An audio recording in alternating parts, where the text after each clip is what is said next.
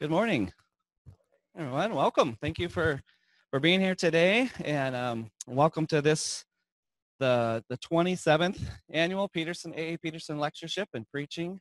My name is Brad Pribino. I am Associate Dean and also a Professor of Old Testament here. As you came in, if you didn't get, we have a little handout that'll give a little information on A. Pedersen and on this series of lectures that we do every October.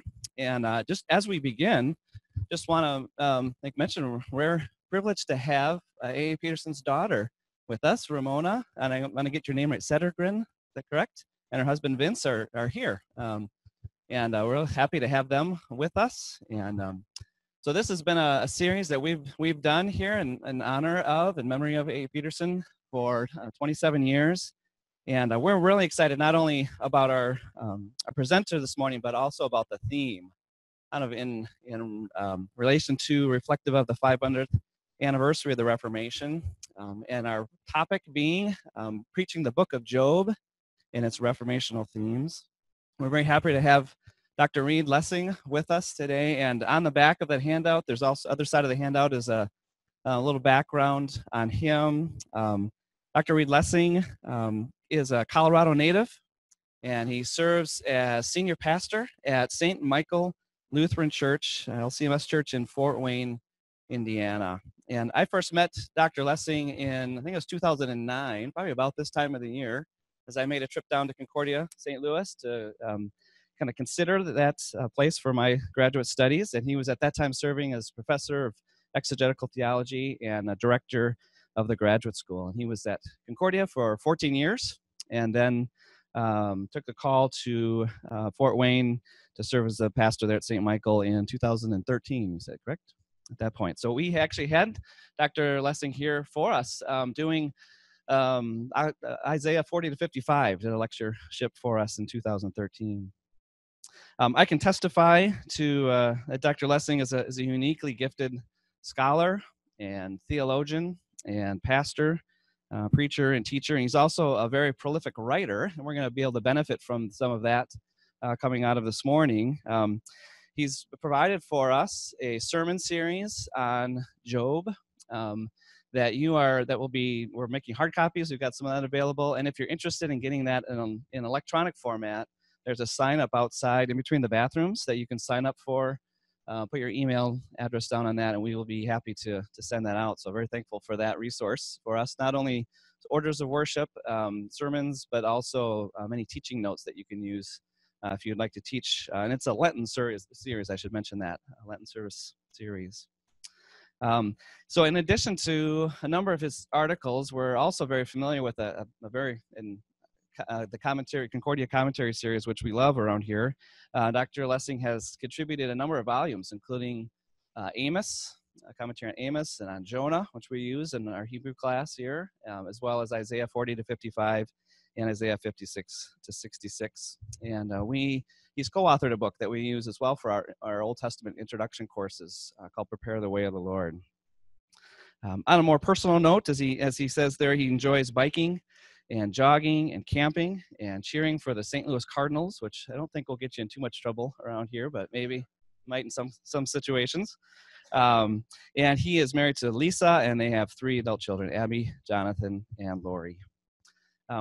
We want to preserve as much time as we can this morning. We're going to do 3 hour-long sessions. So this morning we'll do 15-minute breaks between each of those. And so during the breaks, restrooms are over here. We'll have some coffee and refreshments outside. We encourage you to take a stretch and to honor that time so we can make the most of our time here this morning with Dr. Lessing.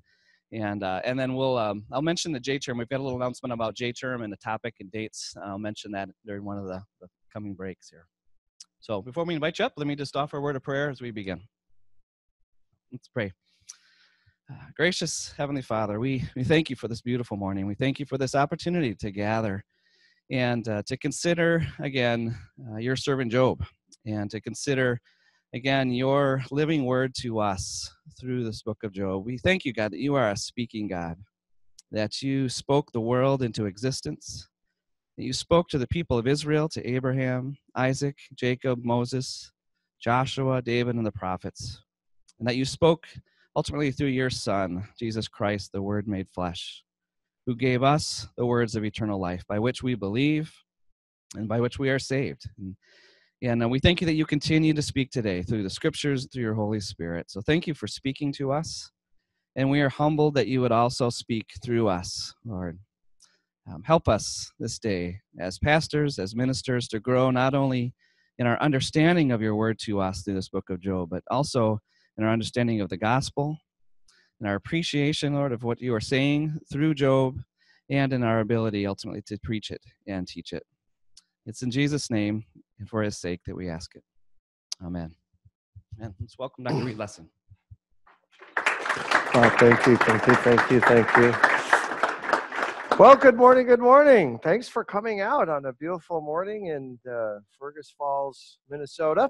It's good to be here. It's good to be back here. As Brad said, I was here 4 years ago talking about the good prophet Isaiah.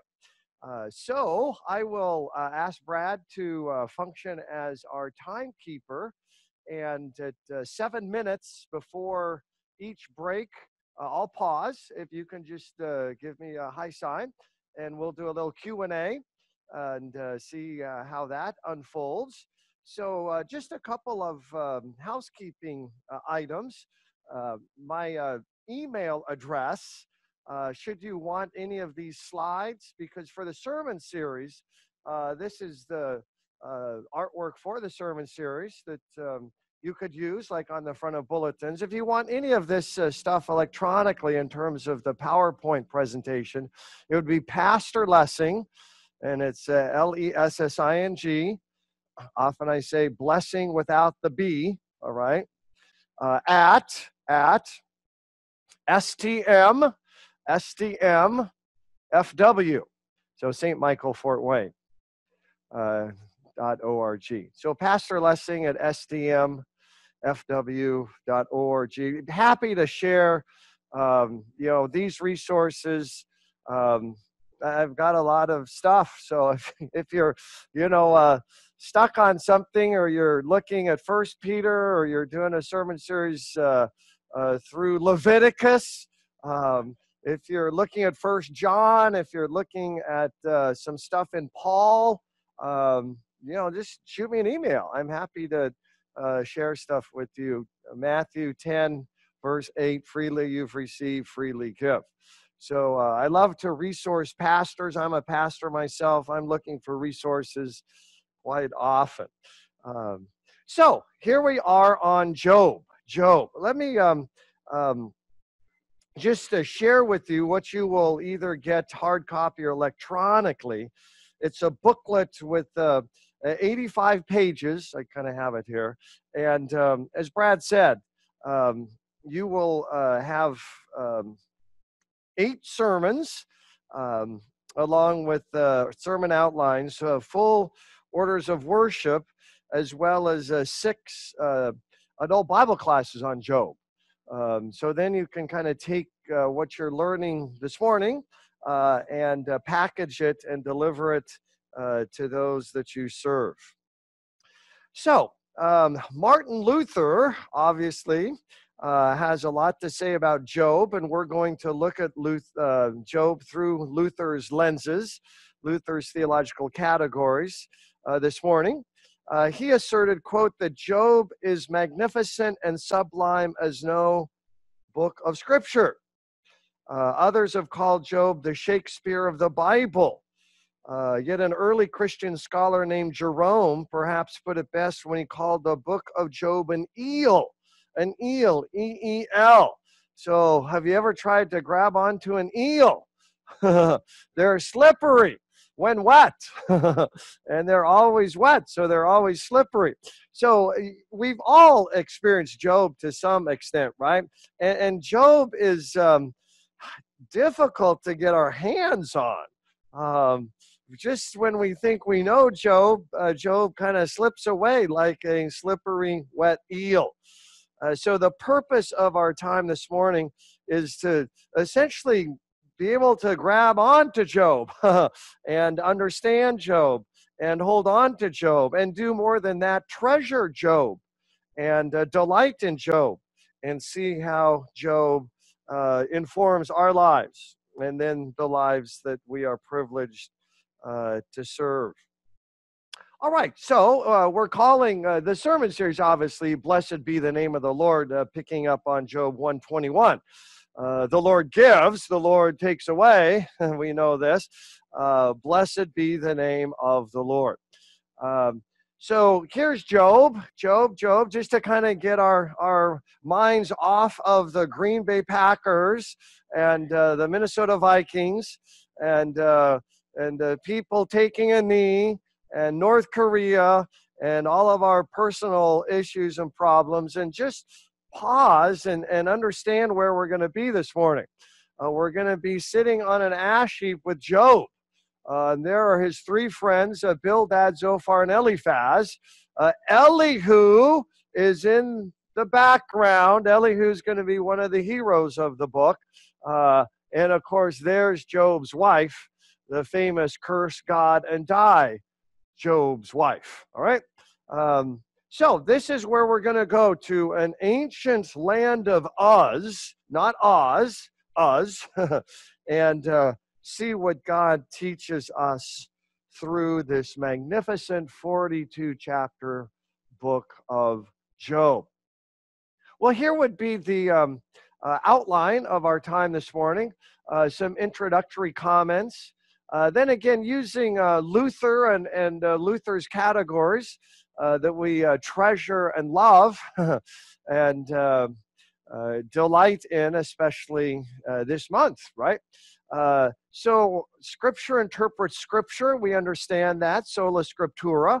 How does that help us understand Job? Certainly by faith, not by works. The centrality of Jesus, the theology of the cross, and then the Lutheran pastor, all right? So the idea is not to go through the sermons on Job, right? You can do that on your own. But introduce or perhaps reintroduce you to this marvelous book around these cherished Lutheran categories. So let's go to the introduction here. And we would turn to, if you have your Bibles out, we would turn to James. James chapter 5. Verse 11, which is perhaps you might think that's a strange place to begin. Why don't we begin with Job 1 verse 1? But we're going to begin with James 5:11. Of course, many of you know this, that the only time Job appears in the New Testament is right here, all right, in James 5:11. So this gives us a New Testament perspective on Job and his book, all right? So what we want to understand in terms of the way the book of James works is James chapter 1, gives us really the whole book, all right? So if you just read James 1, you understand the major themes of this 5-chapter epistle. So when you get to chapter 5, he's going to be reiterating what he has taught in chapter 1, which is what he's doing in chapters 2, 3, 4, and 5, right? In the last 4 chapters, he's reiterating what he states in chapter 1. So it's in fine Hebraic form, repetition with intensity, all right? So he's going to repeat himself, and then he's going to get more intense, more specific as he goes on. This doesn't surprise us. James, half-brother of Jesus, is Hebraic in his thinking and in his way of communicating. That's an important piece to understand because we're all familiar with these marvelous introductory words in James. For example, in James 1 verse 2, count it all joy, brothers, when you fall into various trials of many kinds, knowing that the trying of your faith creates, and here's a key word for James, hypomone, So I just read from James 1 verse 3. We could see the same word used in James 1 verse 4 and James 1 verse 12. So what he's done is he says this whole epistle is about hypomone. Now what's hypomone? It's translated here as persevere. It's a compound of two Greek words, hypo, under, mone, remain, right? So it's all about remaining under. Remaining under what? Remaining under God's purging fire. Very important to understand the book of Job. So hypomone, staying under God's refining fire. And that produces, big Greek word here in James 1 verse 3, that produces dokamon. Dokamon, which is often translated character. Character. And it means a tried Christian character, a humble Christian character, a mature Christian character, a maturing Christian character. For Paul, this is his main goal, is to be dokamon, right? In 1 Corinthians chapter 9, verse 27, as a pastor, we understand this. Lest preaching to others, I myself may become a dokamon, right? Unqualified is how that is often translated in 1 Corinthians 9:27. But it means I don't have a character. All right? It means I don't have any depth. I don't have any Jesus. I don't have any Holy Spirit. And I can preach to others all about that. And I do, and so do you probably. But if I don't have Christian character, it's all just kind of empty, finally. So God's goal for the believer, at least using this metaphor, is to hypomone, remain under the fire, right? So I can be purged of all of my character deficiencies. And my wife says they are many. Got it? So when we go to a key text in Job chapter 23, verse 10, Job's going to use the same metaphor. The Hebrew word there is going to be bakan, which means to test or try. When he has tested or tried me, I will come forth as gold. That's a pivotal verse in Job. It's an organizing verse. It helps us understand what's going on. 23:10. So it's the same metaphor here. Job understands that he is to remain under the purging fire of Yahweh. All right. So here we go. James 5:11. We consider blessed those who have hypomoned, because that's what James finally is all about. You've heard of Job's hypomone, and have seen what the Lord finally brought about. The telos, that's the Greek word there in James 5:11. The end. You have to begin with the end in mind, right? What's the end? The end is vindication in chapter 42 of Job, and the final end would be in chapter 19, verse 26. After my skin has been destroyed, yet in my flesh I will see God. I and not another, how my heart yearns within me. That's the telos. So Job has the telos, the end of the fire, right? The purging fire in chapter 42, but he thinks eschatologically, right, at the final telos, the final end, where in my flesh I will see God. So when we're going through suffering, we got to keep in mind the telos, right, the end. And what is the end? Well, in Job, the rest of Job's life is going to be the best of Job's life, because God restores him twofold, right? So God's refining fire is not a permanent fixture in our lives, right? It's a season. And that's what the book of Job teaches us.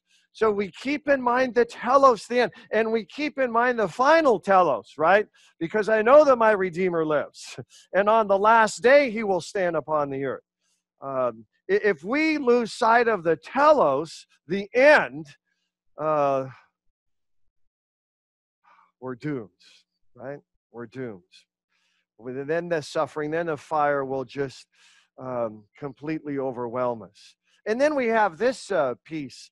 The Lord is full of compassion. Here, James's Greek, poli, full, and splachnos, right? This great Greek idea, splachnos, spleen, gut. Daniel, right?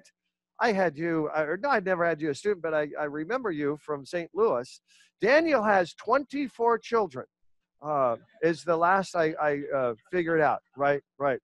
He had 18 while he was in St. Louis. Right, that's right. Yep.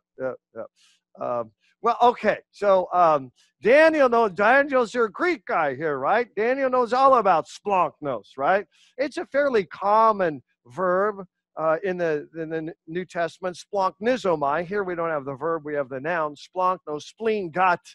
The King James Version often bowels, but that didn't get you very far these days, all right? But God has a heart.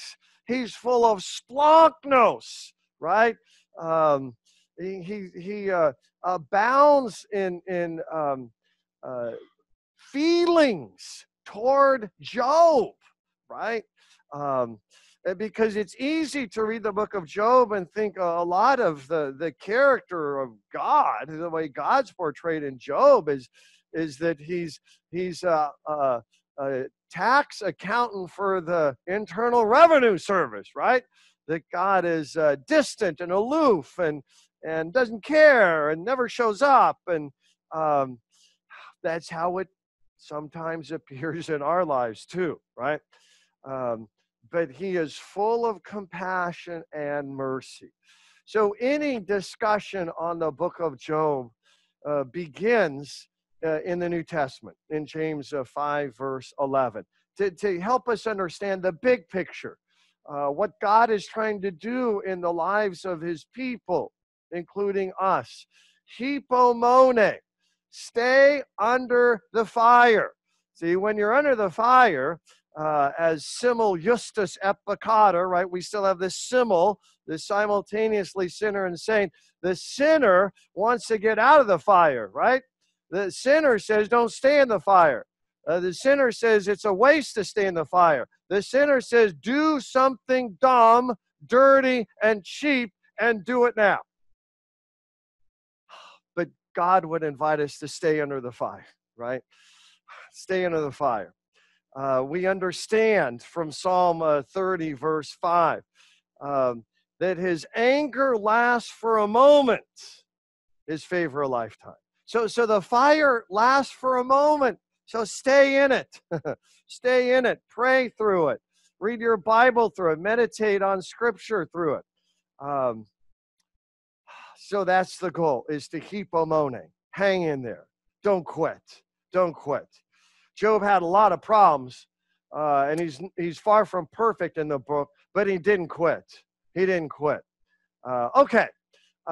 So that would be the major piece from the New Testament. Obviously, this is the only place where we have Job mentioned in the New Testament.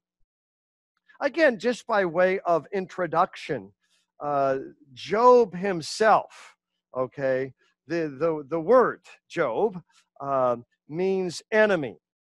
And so what do we mean by that? In Job chapter 27, verse 7, he says, God is my enemy. All right?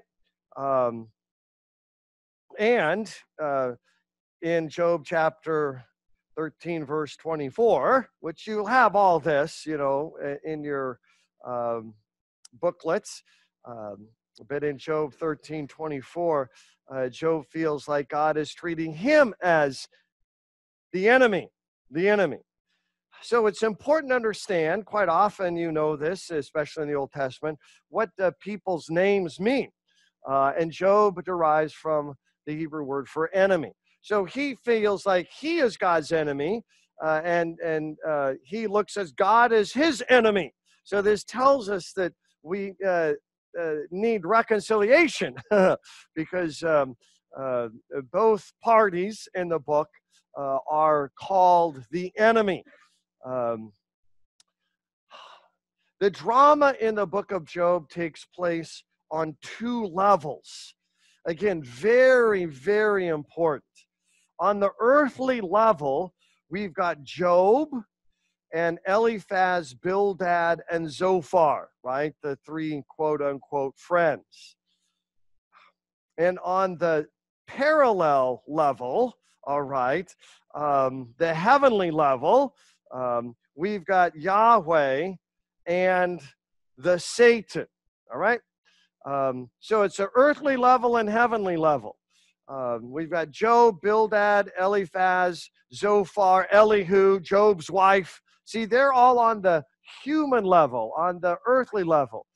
And the only people in the heavenly level would be Yahweh and Ha-Satan, right? The accuser, or more freely, the prosecuting attorney. And the people on the earthly level never know what's going on the heavenly level, right? See? All right, so it's very important to when we come to the issue of suffering, of being in the refining fire, is quite often we don't know why. Because we're on a different level. In fact, to try and answer the question why is the wrong question to ask in the book of Job. Also, okay, so here it is. The heavenly level is conflict between Yahweh and Satan. All right. So many of us know Satan, he actually comes with a definite article, Ha-Satan. So that's why I might translate this, the prosecuting attorney. So obviously we don't have time to go into great depth on demonology in the Bible. But this Ha-Satan in the Old Testament appears one more time, all right? In, of all places, Zechariah chapter 3, verse 2, where the post-exilic prophet has this vision, one of 8 night visions, and he sees Ha-Satan, the prosecuting attorney, accusing a man called Joshua, who was the post-exilic high priest in Persian Yehud. All right? So Ha-Satan only appears twice in the Old Testament. Satan, without the definite article, all right, appears once in 1 Chronicles 21, David's sinful census. All right? So by the time you get to Chronicles, which is one of the last, books in the Old Testament, he actually has a name. See, in Job and Zechariah, it's the Satan. So technically, he's doesn't have a name. All right, he has a title. But 1 Chronicles 21, he loses the definite article. He's just Satan. And so then that paves the way, obviously, for a much more expanded and robust Satanology in the New Testament. All right.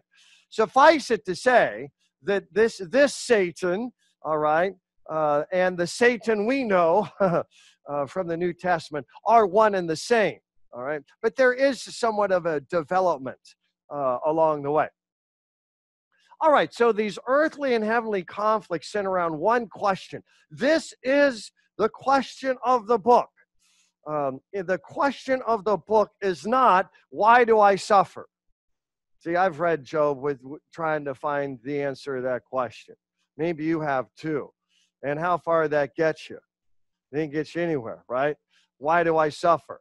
There's no book in the Bible that answers that question. Not specifically, all right? So the question of the book of Job is this, all right? Do people serve God because of rewards or out of a loving gratitude? That's it, all right? And the question is going to come again in chapter 2, verse 3. So if you look at your Bibles here in Job 1, verse 9, thus Satan, the prosecuting attorney, answered Yahweh, and he said, and here it is, Ha Kenam, all right? And is it Kenam? Kenam. That's the adverb in Hebrew. Is it graciously? Is it freely? All right? Is it sola fide? Sola gratia? That Job worships Yahweh, fears Yahweh, right? Is actually the Hebrew there. Or not. So the question then is not why do the righteous suffer, but why do the righteous serve Yahweh? That's the question of the book. Why do the righteous serve Yahweh? Especially when Yahweh doesn't show up, right? From chapters 3 through 37. Why would you serve someone who doesn't even show up? Who doesn't even communicate? Why would you serve someone who allows this purging fire to come on full throttle and take everything away? Why would you serve that God?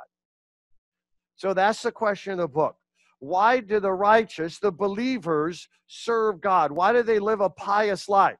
Is it for rewards or just simply kenam, graciously, freely, without expecting anything back? This is the question of the believer's life, right? Why are we doing what we do? Are we doing it for rewards? Well, let's be honest. There's this simul part, right? This peccator part that is exactly doing it for rewards, right? I do this so I can feel better about myself, and I can see a growing church, and I can have the great satisfaction of learning and growing as a theologian. And yet, what happens when the church doesn't grow, when I don't feel like I'm growing, when I'm stagnant spiritually and theologically, and I don't feel like I'm getting anything out of this. I'm getting nothing out of this. All right? That's the question. See, it's how Paul kind of frames it in Philippians 1:21. For me to live is Christ, to die is gain.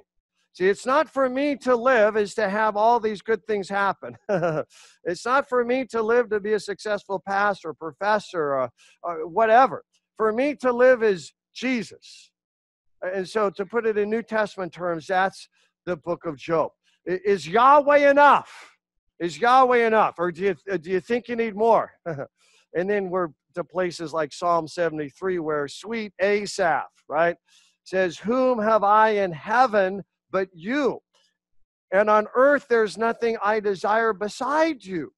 See, I just want Yahweh. This is Habakkuk chapter 3, right? The pomegranates don't give their fruit, and there's no sheep in the vine, and there's no figs on the fig tree, and I want to go home and eat rocks, and it's a terrible, horrible, no good, very bad day. I'm paraphrasing here.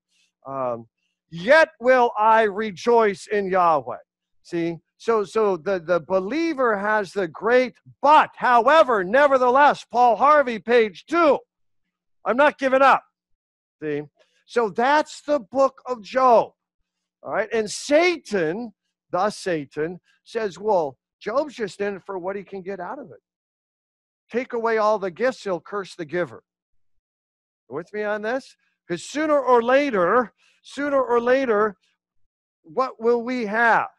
All we will have is Yahweh on our dying bed. That's it. And so that's the challenge of the book. So the accuser says, take away all of these rewards, and Job will curse you. And God says, you're wrong. Let's bet. Okay, by its opening scene in heaven and subsequent conversations, the book shows how we only see a fragment of what's really going on. All right, Job doesn't know about the bet, the wager. He never knows. You never know what's going on completely. Neither do I. Right? But boy, these three friends come along and say, we know exactly what's going on, right? Bildad, Eliphaz, and Zophar. Okay, so that's just to kind of get our Jobin juices flowing, all right? So now we want to, we do want to look at a modest outline of the book in terms of introduction. It's pretty simple, right? Prose, by prose I simply mean narrative, all right? Narrative. So the first 2 chapters, pretty easy reading. The last section of chapter 42, pretty easy reading. It's the poetry that would be challenging, right? So essentially, this is obviously kind of a simplistic outline, but it reminds us of the book itself, the crisis, really, which is much of the book, and then divine wisdom is celebrated in chapter 28, more questions, and then, as I said, Elihu speaks. Elihu, when we get to the Lutheran pastor, is the model Lutheran pastor, all right? Elihu speaks. And then Yahweh speaks, right, in the storm. And then we have the conclusion. Okay, so there's our introduction. So now, having done all of that with the James 5 and the 2 levels and Job 1:9, that's the key to the book. Why do people serve God? We now enter into some of these great Lutheran categories to better appreciate, understand, apply the book of Job. So Scripture interprets Scripture. The book of Job does not indicate who wrote it, right? I think we're all familiar with this. In other words, it doesn't say like the book of Isaiah, right? Kazon Yeshayahu, the vision of Isaiah. So we know Isaiah wrote Isaiah. That's what Isaiah 1 verse 1 says. We don't have anything like that in Job. So we don't know who wrote it. The book of Job, okay, here we go. The book's era. Now this is very, very, very, very important, all right? The book's era must be sometime early in Israel's time in Egypt. So how do we get there? Well, I don't want to bore you with a bunch of names and scripture references, so I'll bore you with a bunch of names and scripture references. No, I won't do that. But this is on page 69 of the booklet that you'll get. But we do need to know that Eliphaz was one of Esau's grandsons. Now, I know that probably doesn't float your boat too much, but that floats mine a whole lot, all right? So Eliphaz, Bildad, Eliphaz, Zophar, one of the 3 friends, was a grandson of Esau. Who's Esau? Jacob's older brother, right? Jacob and Esau. Bildad, okay, another friend, and you've got, this is Genesis 36, 10 and 11, if you really want to know, with Eliphaz. But Bildad is a descendant of Shua, Job 2:11, who is Abraham's son by his wife Keturah. So see, what are we doing? These genealogies. Like in First Chronicles, of course, First Chronicles begins with 9 chapters of genealogies. The genealogies in Genesis 25 and 36 locate 2 of these friends right after Jacob and Esau, all right? That would be Eliphaz. Bildad is a direct descendant of Abraham, all right? Elihu, remember this guy that comes in at the end of the book in chapter 32. Elihu is a descendant of Buz. I'm sorry, and the son of Abraham's brother Nahor. All right. So all of these people that we meet in the book of Job are about 3 generations removed from Esau and Jacob. That's kind of the main point I'm making here. So the main characters in the book are 3 generations removed from Esau and Jacob, which means the events happened early in Israel's sojourn in Egypt, right? So these are just some guesstimates, 1876 BC to 1700 BC. Now the events that happened in Egypt, right? They happened in the land of Uz, which Lamentations teaches us is in the land of Edom, all right, which would be obviously south and east of Israel. So why is this important? This is important because the book of Job is the earliest, I'm going to just put this out here for you, is the earliest and the first book of the Bible. This predates who? Moses. All right? So the great theology that we see in the book of Job comes from the oral accounts that we have roughly from Genesis 1 to 50, okay? The whole book of Genesis. So the book of Job has Genesis theology. How did they know all this stuff? Oh, well, they're related to Abraham and Isaac and Jacob and Esau.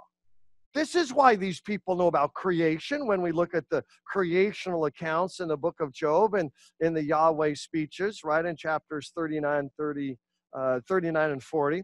This is why they know about justification by grace through faith, right, because they have that from Genesis chapter 15, verse 6. Avram believed Yahweh, and Yahweh kashaved it, reckoned it, counted it as righteousness. This is why they know of a gracious, loving God, right? Because they had the oral traditions of Abraham, Isaac, and Jacob. So when you talk about Scripture, interpret Scripture, and here's the big point. The whole Bible begins with what book? Job. Usually we think Genesis, right? But not so.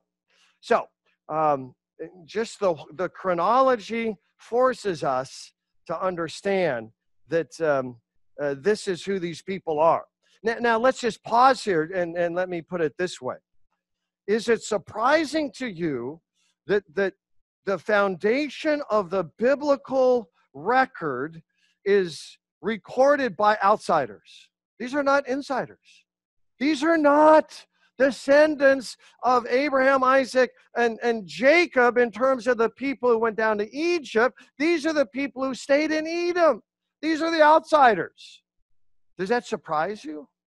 It shouldn't, because one of the main messages of the Bible is that the insiders often don't get it, and the outsiders do.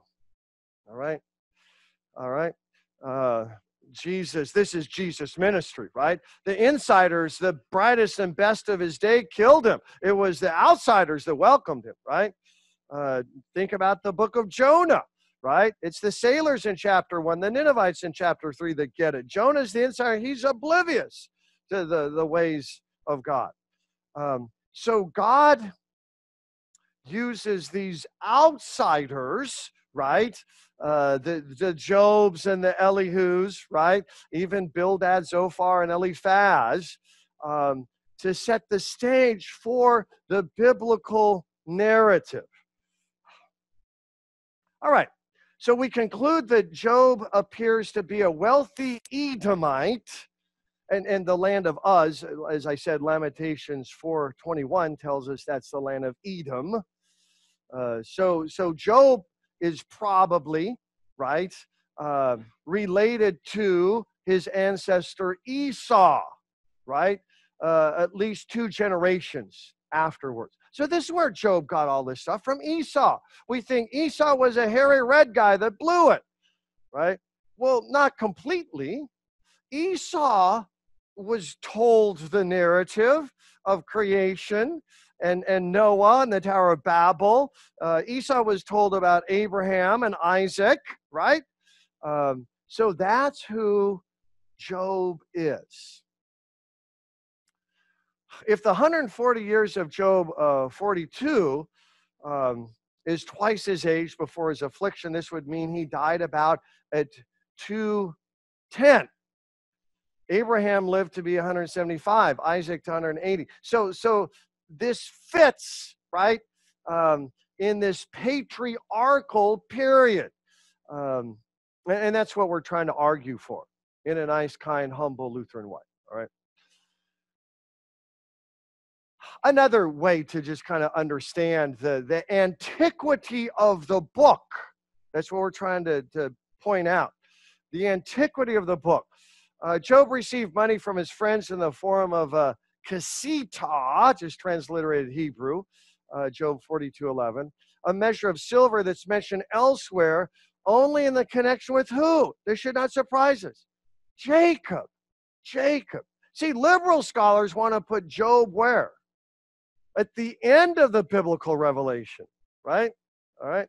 Well, they don't want to take these verses as, actual historical fact. But when you start looking at the verses, you have to say, oh, Job is not the end. Job's at the front end.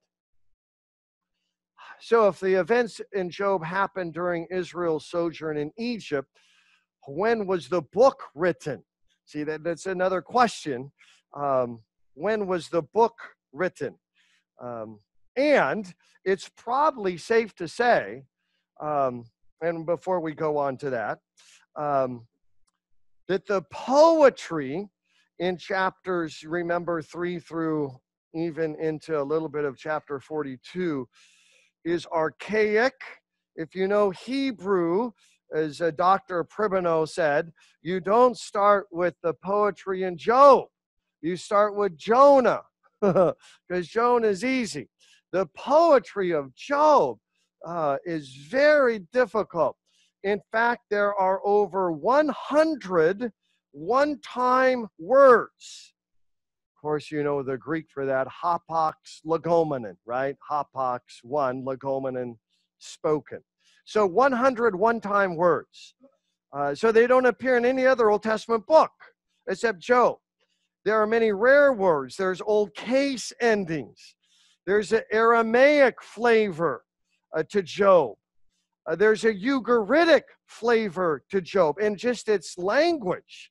So the language itself tells us that it was written very early, all right, with its Aramaisms and Ugaritisms and its 100 one-time words. It makes sense that this is a dialect in large part that was Edomite, right? An Edomite dialect of Hebrew rather than kind of the standard Solomonic, Davidic Hebrew that most of us know and love. So when did the events happen? They happened in the sojourn in Egypt. When was it written? Very close to that time. So you could say it was probably written by Job. We don't know for sure, right, as I began this section. But we do know it's very ancient, very ancient. The only other Old Testament references to Job outside his book are in Ezekiel 14:14 and 14:20, where Job is mentioned with Noah, and a certain Daniel. And that Daniel of Ezekiel 14:14 and 14:20 is probably not the Daniel of the Old Testament. It's probably a Ugaritic figure. Because the idea here in Ezekiel 14 is he is invoking the ancient fathers. See, Noah, Job, and then this paradigmatic, righteous, Ugaritic figure named Daniel. And of course, the only time in the New Testament is James 4 or 5:11, and we're experts on that. All right, so This should not surprise us, this next slide. The book of Job is a microcosm of the biblical narrative. Everything in Job is simply going to be repeated and explained and expounded upon and furthered. So the Bible begins in an idyllic way. So does the book of Job, right? Genesis 1 and 2, Job 1. They both testify to diabolical intrusion, right? The Nakash, the serpent in Genesis 3, verse 1. We're going to come back to that. We will come back to that. So don't forget that. But at any rate, both begin with idyllic, utopian ways of life, diabolical intrusion, a fall of unfathomable proportions, right? This is Adam and Eve. This is Job. They both announce God's intervention. Finally, the Word became flesh, right? John 1:14. And they both picture an ending that is much like the beginning, only greater. Remember, Job was restored what? Twofold. So the Bible ends, right? Not with, just since this is a seminary, I'll use these terms, Erzeit gleich Endzeit, all right? The Erzeit, the early time, gleich equals the Endzeit. Not so. The Endzeit, the end time, the Revelation 21 and 22, that's not equal to Genesis 1 and 2. It's better. It's better. Well, and that's how the book of Job ends. He doesn't get everything back. He gets everything back what? Double.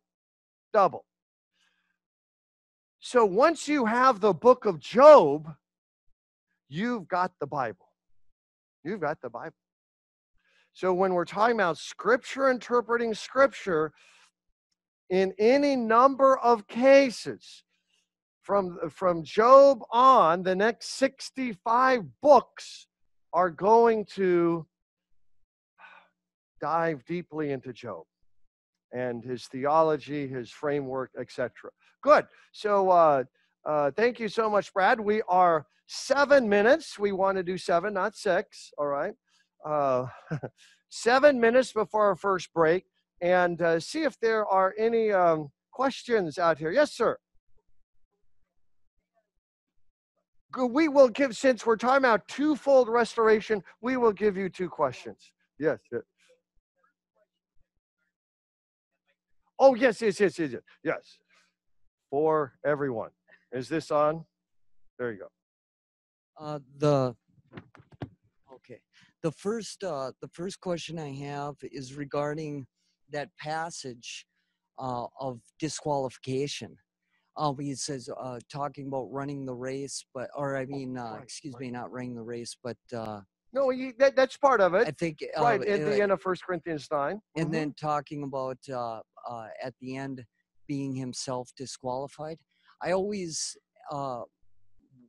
was troubled by that verse. What does it exactly mean? Is it related to those verses in Hebrews where it talks about it seems to be talking about that you can lose your salvation, and I'll pause.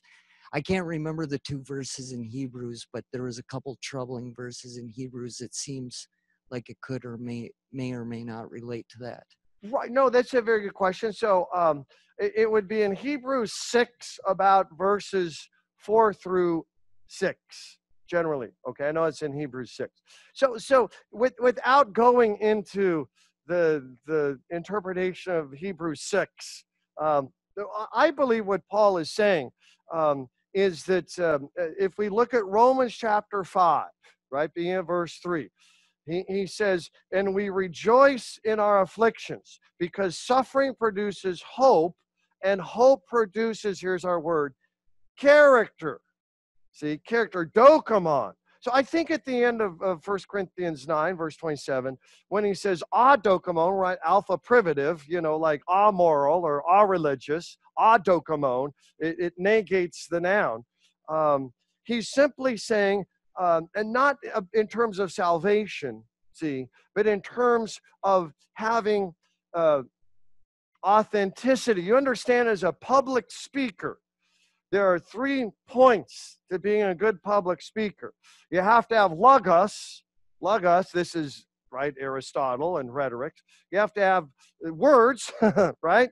Logos, right? You have to have pathos, right? I mean, it has to be authentic. You really actually enjoy what you're talking about, right?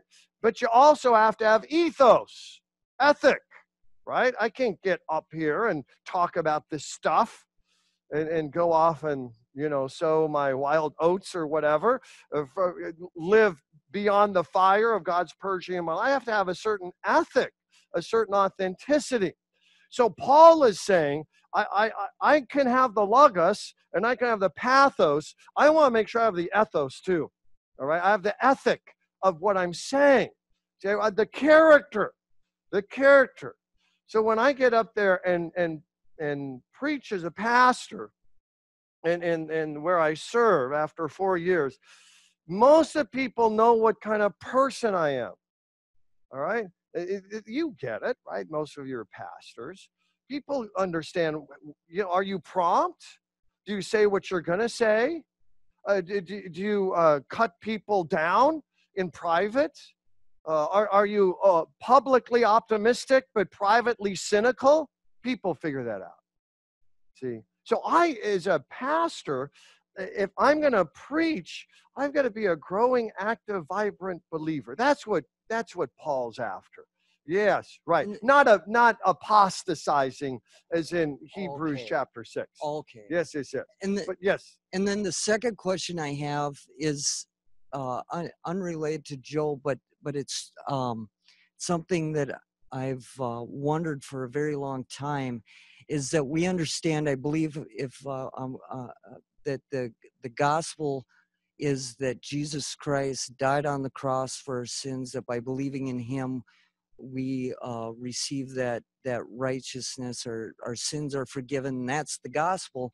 Well, my question is that in the gospels, it talks about Jesus preaching the gospel, but in those same gospels, there's a passage in there where he says, we understand that he's the Son of God. He specifically tells his disciples, don't tell them that I'm the Son of God. And so what gospel was he preaching? What good news was he preaching if they couldn't tell that he was the Son of God when he was preaching the good news? I never understood that. Oh, okay. All right. Well, that's why we have Daniel here. He's our New Testament expert, right?